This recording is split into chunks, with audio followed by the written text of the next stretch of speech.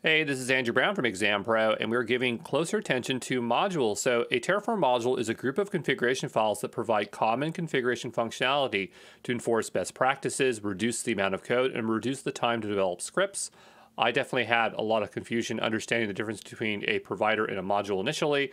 But the clear thing is that a provider is just an API mappings to the service. Okay, so on the example here on the left, we have AWS as a provider, and the example is to show you if you had to create a VPC, you'd have to specify many networking resources.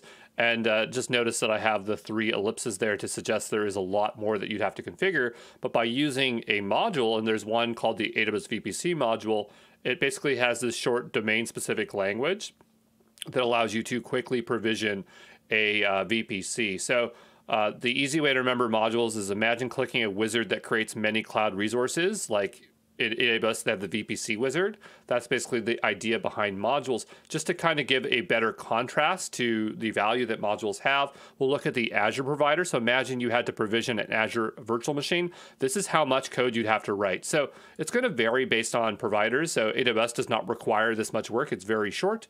GCP requires a little bit more work, and for some reason Azure requires a lot. So this is a case where you'd want to use a module, and so there's a module called Compute and Network Module, and it reduces the code to amount of this. Still a bit long, but that's just what it is, okay?